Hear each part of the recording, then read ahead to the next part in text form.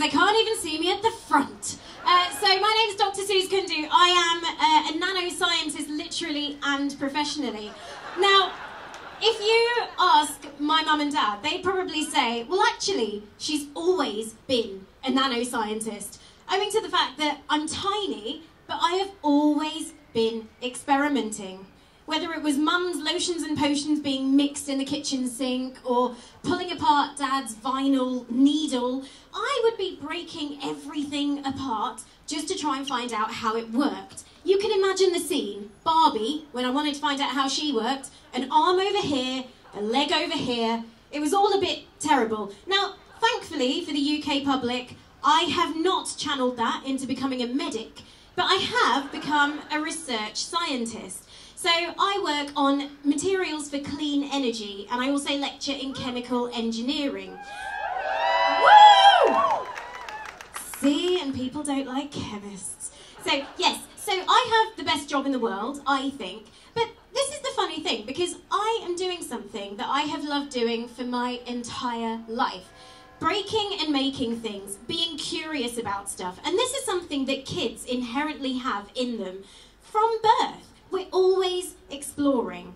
If you ask a parent or a teacher what the main question is that kids ask, most of those questions will start with the word why. And that's because they want to know the reason for everything. They want to know why bedtime has to be at 7. They want to know why they have to eat broccoli. Why? Why do I have to?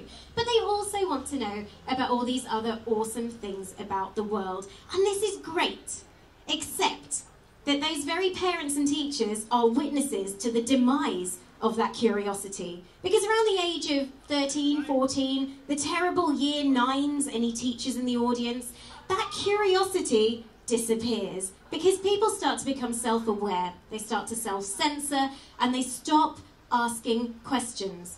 So one of the things that I really want to get everyone to do is to make sure you are asking questions. Ask for the evidence behind things. Today's superfood will be next week's carcinogen. Today's wonder drug will be next year's poison, you know? And it's not okay. So what we need to do is find out what the truth is behind why a pomegranate is a superfood. So finding out the evidence behind stuff is really important, I think.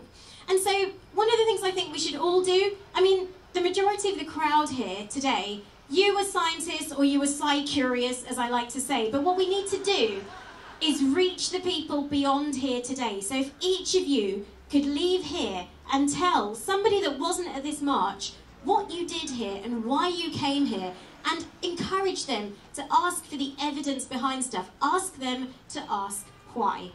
Now, this doesn't just extend to the general public. We've got some friends over there who really need to be doing the same thing. So out of the 650 MPs that we have, it was reported that only 6 of them were scientifically trained. I think it's actually round about 26, 27 at the last count. That's probably going to change soon anyway.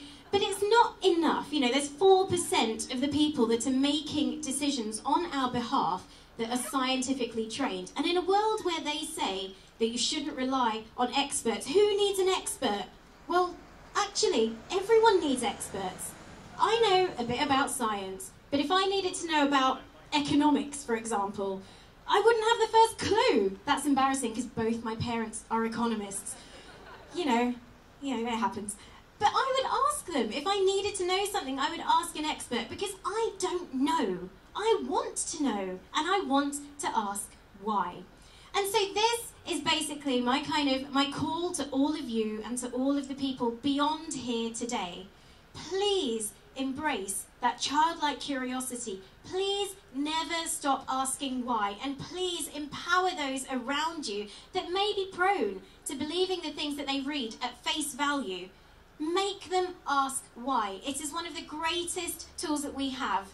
Please get them to ask why. Thank you all so much for turning up today. You've got a great range of speakers lined up. See you later. Thank you.